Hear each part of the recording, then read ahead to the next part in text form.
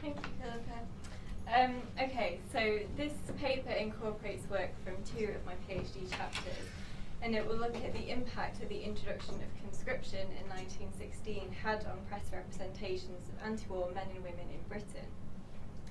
And in particular, it will consider the effect that conscription had on gendered perceptions of war resistance. Conscription is particularly significant for the anti-war movement because it introduces the conscientious objector, or CO, into British wartime society for the first time. And the attention that the CO garnered as both a figure of derision and of admiration changed the way that the anti-war movement was depicted by those who were adamantly against their position, as well as having significant implications for the way that the anti-war movement represented itself. In order to demonstrate the way that conscription altered representations of the movement, I'm going to first give some examples from 1914 and 1915 to highlight its self-representation in the early years of the conflict, and then moving into 1916, where the CO really dominates the press representations of resistance, I'll consider some of the key themes that we use to depict COs. Finally, I'll be reflecting on what implications the focus on objectors and the ways that they were represented had on the self-perception of the anti-war movement in 1916, and will in particular pay attention to the way that some of the dominant anti-war discourses from the first 2 years of the war changed as a response to this. So this paper is going to focus primarily on the anti-war press, as it is in the anti-war movement's self-representation that conscription had the most visible impact. I'll be drawing on examples from the 2 main pacifist papers of the period, the Herald and the Labour Leader, as well as the Manchester Guardian, who, whilst generally in support of the war effort, supported the stance and rights of COs and sympathetically reported on anti-war activity. The articles and letters written by those who opposed the conflict provide significant insight into how war resistors perceived themselves and frame their opposition to war, and by looking at the press chronologically, we can also see how the anti-war movement responded to events and developments in the war. So in the years 1914 and 15, press attention on opposition to the war was generally focused on the activities of women. Indeed, women are positioned as a very distinct group in the anti-war movement, and female opponents of the war write diverse and varied articles and letters outlining anti-war positions that make very specific references to their gender. In contrast, men do not appear as a specific part of the anti-war movement, and instead their activities are subsumed into general reporting about the peace movement as a whole. Whilst women's opposition to the war is elaborated upon in many articles that associate femininity with peace, there is an absence of any discussion about the particular position of men within the peace movement. What comes across very clearly in almost all of the representations of anti-war women is that gender was central to the way that these women were both conceived by others and represented themselves. So by looking at how women both frame their opposition to war, as well as looking at the reporting on the most significant attempt to establish peace in the early years of the war, the International Women's Peace Congress at The Hague in 1915, the self-conceptualization of the anti-war movement prior to conscription can be illuminated. A substantial number of articles that consider women's particular opposition to war are based on specific assumptions concerning the relationship between women and peace, which is often associated directly with motherhood. As Margaret Higonnet has argued, the rhetoric of motherhood was often underscored by a belief that men were naturally fierce and warlike, whilst women as mothers had an affinity for peace. The belief that women held particular nurturing and pacifistic qualities because of their ability to become mothers underpinned many of the representations of anti-war women in this early period of the war. However, the associations between the qualities of motherhood and peace were used by women in varied ways and with different intentions.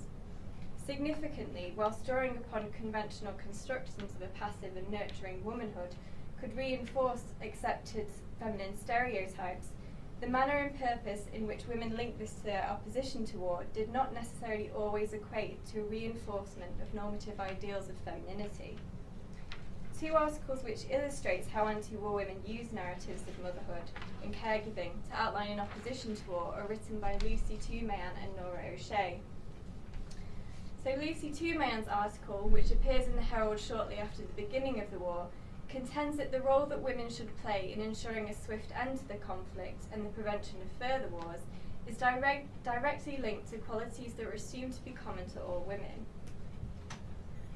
Appealing for women to work for peace as mothers of humanity and sisters of the whole human race, Tumayan argues that working for peace is a role that is very specifically suited to the strong and loving influence of women. Consequently, she connects women's responsibility to work for peace directly to what she perceives as qualities that are natural to women rather than any individual specific belief or attitude. She bolsters this contention by saying that those women who will work for peace will do so as true women, and thus suggests that women who oppose the war are actually fulfilling their natural feminine role. As such, Tumayan directly links women's opposition to the war with perceived inherently feminine pacifistic qualities. Moreover, she indicates a belief that by embracing a loving and nurturing femininity based on their roles as mothers, women are fulfilling their feminine role in the war by opposing the conflict and working towards peace. Anti-war women also use the perceived innate maternal and loving qualities of women to assign themselves special responsibility in the political sphere. In this way, invoking these particular feminine qualities were a way of enabling some women to push for a more radical peace agenda in terms of the role that women would play in the peacemaking process. Nora O'Shea's article, The Duty of Women, is one such piece which uses these conventional feminine qualities to argue that women have a responsibility to enter into the international political sphere and identify and subsequently prevent the causes of war. O'Shea asks, upon whom devolves the duty of calling upon the warring nations to cease fire and demanding that this useless sacrifice of life shall stop? To that question, I can find one answer: upon the women, the givers and protectors of life. Again, women's role as mothers is pinpointed as the reason behind their responsibility to work for peace. However, O'Shea goes on to use this particular duty to criticise women's response to the war thus far and challenges the traditionally passive role that women have played during war. She asks, has it nothing more to give the world than the old time-honoured methods of soups and blankets up to date? Has it too, like its charitable forebear, decided to be content to deal with effects, and is the task of dealing with causes to be left to us as a task beyond its power? Drawing on an argument that with women's particular qualities comes particular responsibilities, O'Shea suggests that if the women of non-combatant nations want to save the women of other nations from the horrors of war and the waste of life, then it is for them to move and move quickly.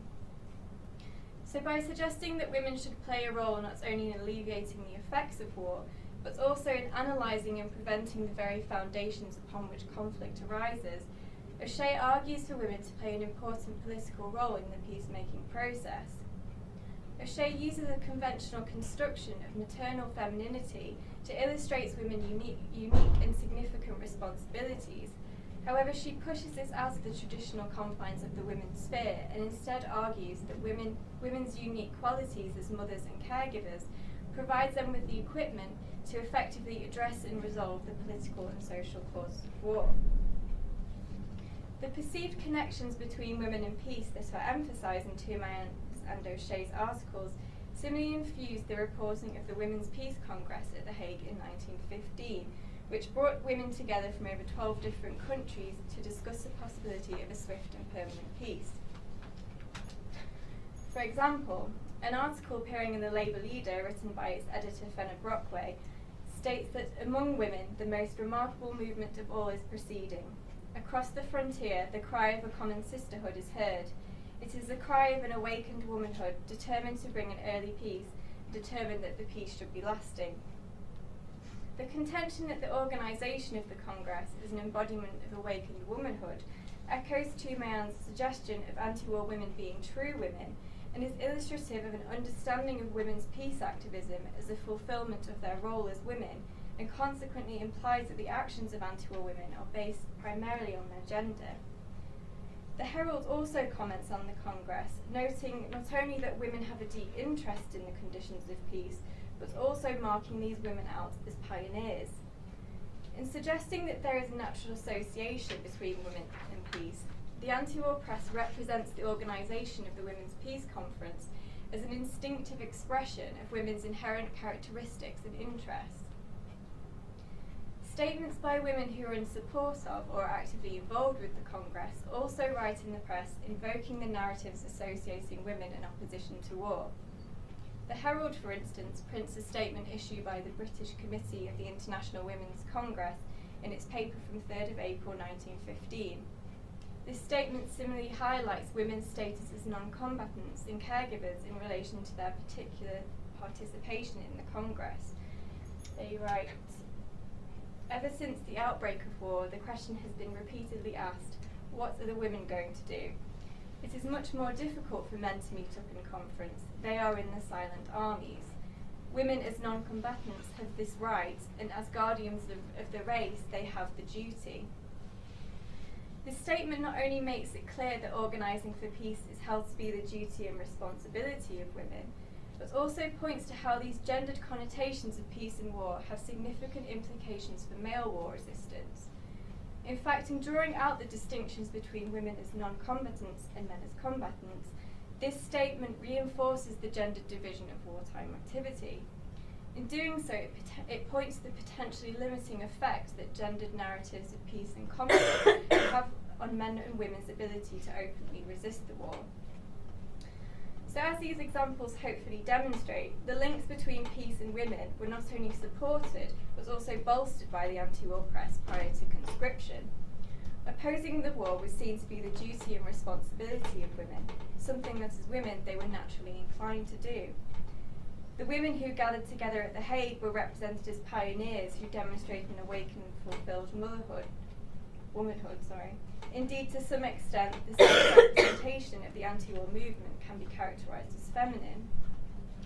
However, from the end of May 1915, debates about the possibility of introducing conscription gained momentum and became one of the key issues for the remainder of 1915.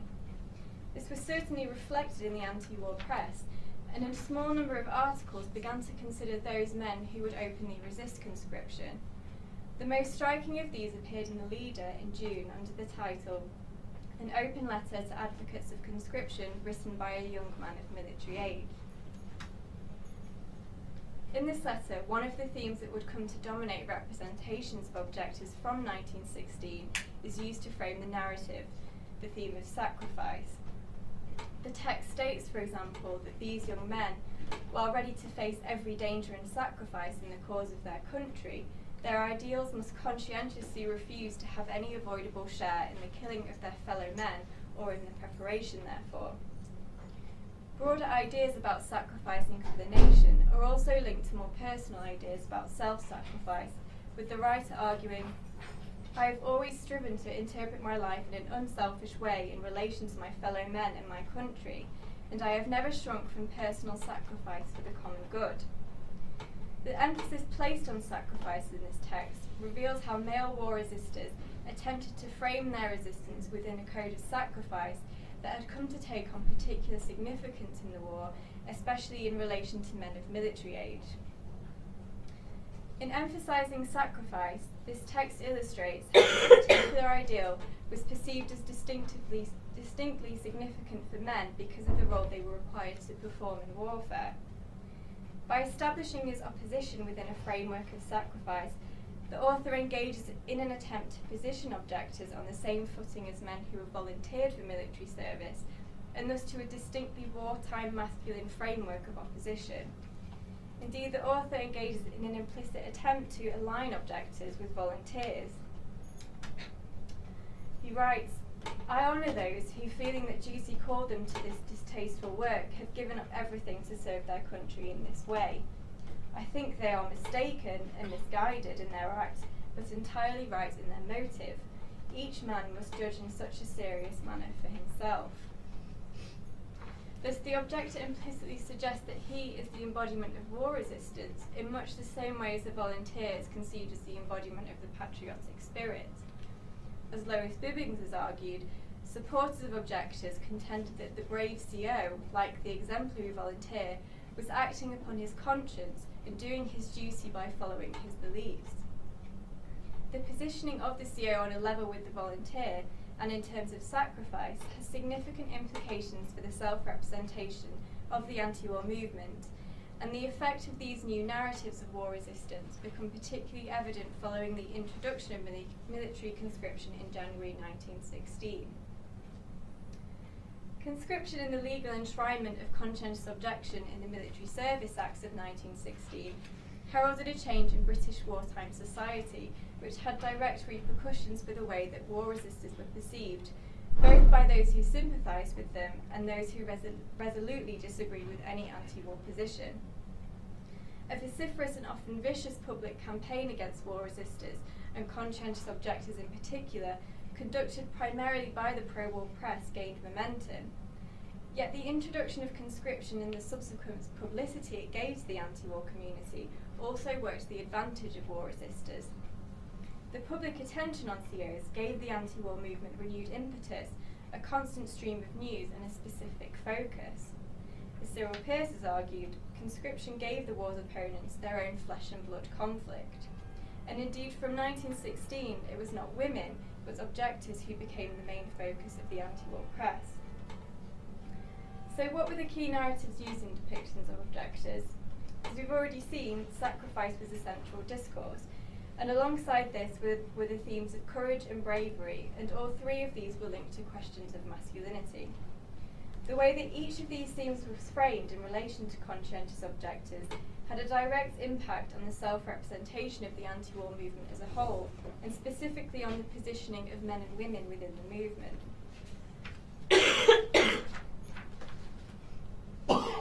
The enlistment of men into military service was intimately intertwined with ideas about men's willingness to sacrifice and perform their masculine duty to the nation. As such, those men who actively refused to take part in combatant activity were perceived as lazy, cowardly, and selfish. Representations of volunteers and soldiering were central in promoting enlistment as the embodiment of the ultimate sacrifice and duty to the nation, and played a significant role in creating both a specific depiction of the soldier and both those men who did not enlist. In an environment in which sacrifice and duty were unmistakably portrayed as being connected to active war service, men who made a public refusal to take part in the war were castigated in terms that made specific reference to sacrifice. Whilst acknowledging that objectors could ultimately not sacrifice to the same extent that soldiers did, the anti-war press did not, however, shy away from depicting COs in terms of their sacrifice. In fact, it became central to the consideration of objectors, and certain aspects of COs' experiences benefited these representations. The imprisonment and harsh conditions that COs often face played the most consistent role in depictions of sacrifice, and in many ways their suffering gave unprecedented publicity to opponents of the war. The harsh treatment that objectors received became a marker of how COs were suffering for their convictions, and indeed much of the representations relating to sacrifice highlighted the willingness of COs to suffer for their cause.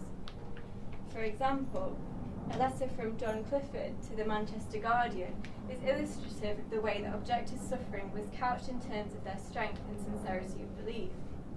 He writes, "Now these men are prepared to suffer. They expect it. They do not whine. They have character. They know they are in daily peril of their lives, but they do not fear death. They elect to be shot because they cannot and dare not kill others. They are strong and ready to pay the price of their loyalty to God and man." Clifford shows how objectors have taken their position in the knowledge that they will suffer and possibly die, and emphasises their willingness to sacrifice for their stance. This expectation of physical suffering is also connected to their masculinity and position as men. The conflation between the objector's stance with suffering and even death has parallels with Joanna Burke's contention that the potential mutilation of the male body lies at the heart of ideologies of masculinity, and that men who refused to or were incapable of fighting were not deemed to be worthy of active membership in the wider body politic. So in portraying COs as expectant and willing to face physical suffering and death, this letter also attempts to engage objectors as a worthy masculine figure. Sacrificing for their stance is not only presented as something that COs are willing to do, but is also often portrayed as a privilege endowed upon the objector. The Herald, for example, prints a letter from a conscientious objector named E.A. Oliver, who writes that as a CO, he counts it as a privilege to suffer for his convictions, if by so doing he can rid the world of what the soldiers themselves describe as hell. The assertion that suffering is a privilege for objectors is illustrative of the view that direct suffering, and particularly suffering of the body, is linked to a hierarchy within wartime society. The identification of sacrifice as a source of opportunity and the link that it makes to soldiers suggests that because of their sacrifice, objectors are able to position themselves as leaders of the resistance to war, because their suffering will have more of an impact than those who do not directly or physically suffer for their opposition. The way that this sacrifice is framed around COs in terms of both the privilege and broader purpose and impact engenders the positioning of COs at the top of the hierarchy of war resistors precisely because of their position to make some sort of physical sacrifice, just as the soldier does. This in turn demonstrates how the interplay of masculinity and sacrifice is as relevant for the representation of the anti-war movement in 1916 as it is for the war effort. And in September 1916, the willingness to die for the stance of a CO became a concrete reality with the death of Walter Roberts, which, as Thomas Kennedy notes, gave the CO movement its first authentic martyr. The anti-war press acted accordingly, framing the death of Roberts as evidence that COs were willing to perform the ultimate sacrifice and die for their cause. The Herald reports on the death of Roberts by saying, "He is the first of the COs to go under and has literally died for England as any other man in the war. The COs who give up freedom and even life itself, and the men who go out to war in search of the Holy Grail, are all members of the one great army which will redeem the world by proving it is service, not selfishness, which exalteth the nation." What is particularly significant in this text is the argument that with the death of Roberts, COs have been raised to a position akin to the soldier, and consequently contends that their selfless sacrifice for the benefit of the nation must be acknowledged. Furthermore, in connecting the sacrifice of COs and soldiers, the text taps into the discourses of bravery, heroism, and patriotism that were directly associated with soldiers.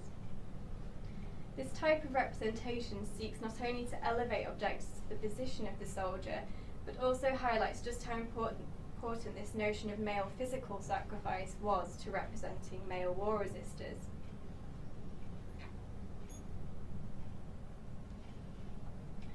So connected to this theme of sacrifice is that of courage, and in terms of gender, it was in the consideration of courage that masculinity was most explicitly invoked. As Graham Dawson argues, military virtues such as strength, courage, and endurance have repeatedly been defined as the natural and inherent qualities of manhood, with the soldier taking position as the quintessential figure of masculinity. This explicitly gendered configuration of the soldier had significant implications for the way that men who chose not to participate in combatant activity were considered. As masculine identity became a tool with which society induced men to fight, those men who not only avoided this, but made a public refusal to do so, were seen as unmanly cowards. The anti-war press engaged in an attempt to counter narratives of cowardice and unmanliness by emphasising the moral courage required of COs to go against the majority of public opinion. The Herald outlines this type of courage explicitly in one of its articles on objectors, stating that it is easy enough to sneer at the conscientious objector, to call people with whom you do not agree cowards and shirkers. As a matter of fact, especially in time of war, it requires considerable courage to differ from the mass of the people. To face persecution, imprisonment, and contumely for a principle is not the way which cowards and shirkers choose. By highlighting moral courage, the Herald subverts the definition of courage that places physical sacrifice and activity at the centre. In doing so, the article emphasises the morality of the motivations of objectors, whilst using the fact that COs are going against public opinion and thus suffering for their views to demonstrate the sincerity of their convictions and their courage in taking such an unpopular stance. The emphasis on moral courage rather than physical courage also permitted supporters of COs to suggest that objectors are in fact more courageous than soldiers. As one reader of the Manchester Guardian suggests, the idea that the conscientious objector must be a coward is a grotesque delusion, seeing that the moral courage demanded of him in confessing to so unpopular an eccentricity must in the present state of public opinion be far greater than that required for even voluntary enlistment for the dangers of the front. The comparisons made between the moral courage of soldiers and moral courage of objectors demonstrates how the reconfiguration of courage to a concept based on morality and going against the grain enables CO supporters to suggest that objectors are demonstrating the most courage. This move away from the male body as the basis of courage is particularly instructive in revealing how wartime masculinity was constructed and how representations of COs implicitly attempted to subvert this.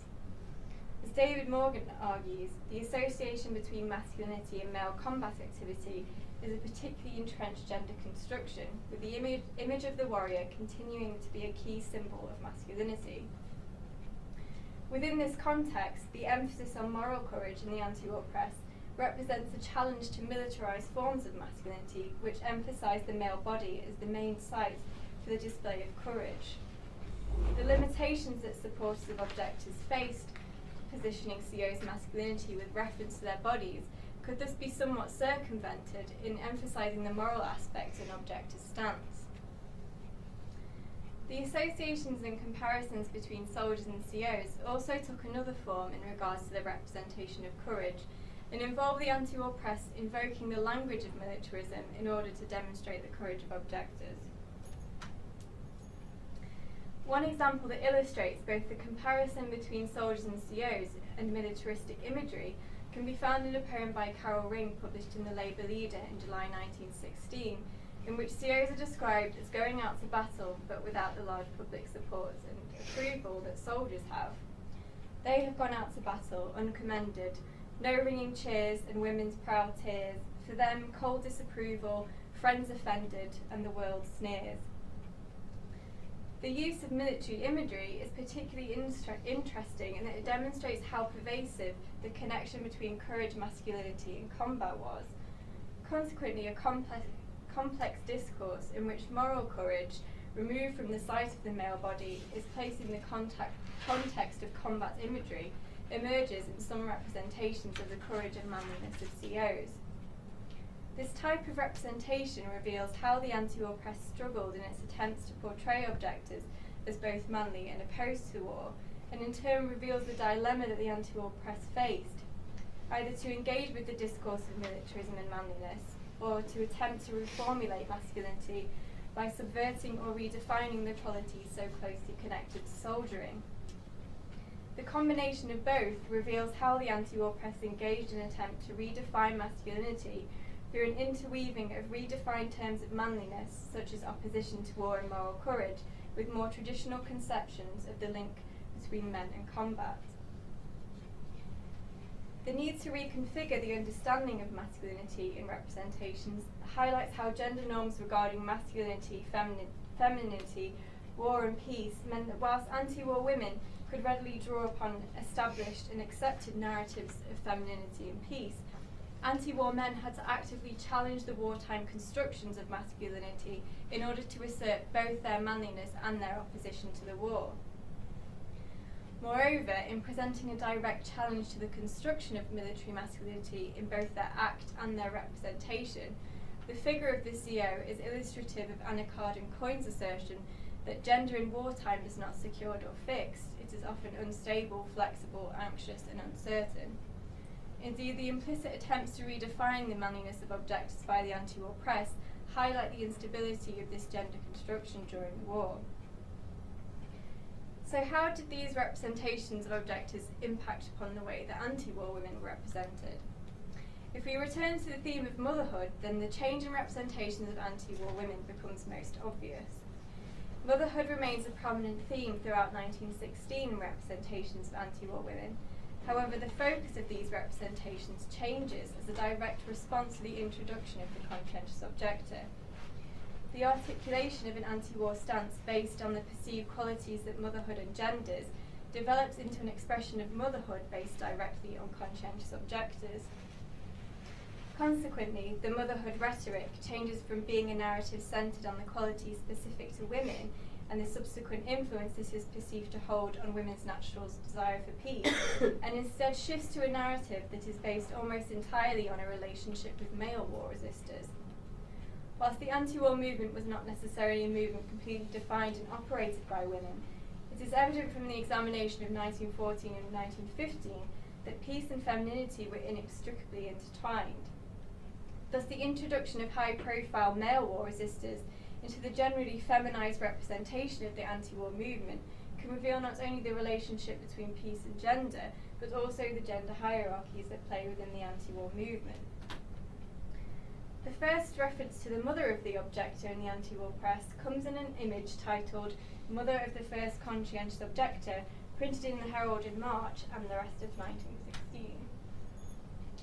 This image depicting Mary at the foot of Jesus' cross emphasises not only the connections that were repeatedly made between objectors and Jesus, but also highlights the importance of maternal sacrifice in representations of COs. Similarly, the connection between mothers of objectors and Mary is also invoked in a letter printed in the Labour Leader from a mother of one of the COs who was sent to France under the threat of the death penalty. She writes, "I am well nigh broken-hearted, but in my grief I am proud to be the mother of such a man, having in my mind Mary, the mother of the first conscientious objector. Christ remained true to his mission, on earth peace. My son has been true to his principles also. Though faced with death and imprisonment, he has never wavered, following in the footsteps of the lowly carpenter." That the focus of this image is on the mother rather than on the objector is illustrative of the broader shift in developments of the motherhood narrative in 1916. Whilst the focus of motherhood in earlier years of the war was based on the qualities of peace and love associated with it, the introduction of the CO engenders a shift towards motherhood as a proxy sacrifice.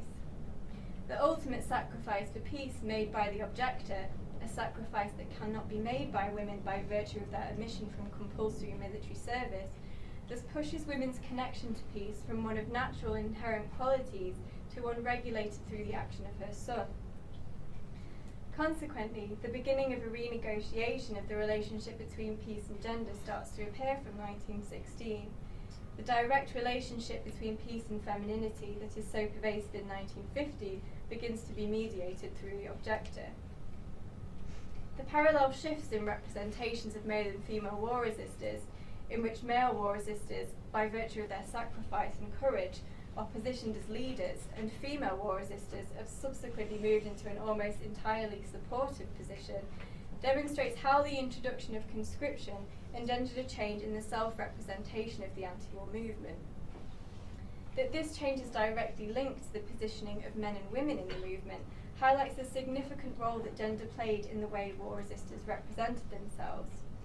Indeed, the move to place women into a position that meant that their connection to peace and war resistance was mediated through the CO demonstrates how the anti-war press attempted to disrupt the traditional association of women and peace activism that they themselves had to some extent propagated in the years prior to conscription.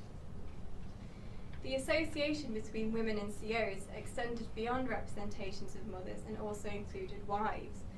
A number of poems and articles appearing in the Herald urged these female family members in particular to support their men. A poem by Monica Ewer, for example, describes the hardships faced by COs and their families, addressing the support that wives have for their CO husbands and urging both to remain strong. Though we seem so helpless quite, yet we won't give up the fight, but we'll keep your faith alight and we'll teach your kiddies right, so see it through. This appeal to anti-war women to persevere and show solidarity with their anti-war menfolk is a new theme in the anti-war press. Indeed, that this type of rhetoric appears only after the introduction of the objector is evocative of how the anti-war press shifts the representation of war resistors to be framed around the importance of the CO. So to conclude then, 1916 was a pivotal year for the representations of war resistors in the press. The presence of anti-war women both declined and changed in reaction to the introduction of conscription and the conscientious objector. In contrast to 1914 and 1915, and in a move that clearly highlights the impact and significance of gender on the representations of war resistors, depictions of women generally retreat to show anti-war women in relation to men, more specifically to the CO. Instead of invoking the rhetoric of motherhood for the purpose of outlining their own personal stance, from 1916, motherhood is used specifically in reference to objectives, and thus the previously direct gendered relationship between women and peace activism becomes mediated through the male war resistor. The dominance of representations of objectives in the anti-war press in particular, and the engagement with narratives of masculinity in war, demonstrate how hard the anti-war press had to work to stake a claim for war resistance within a masculine sphere.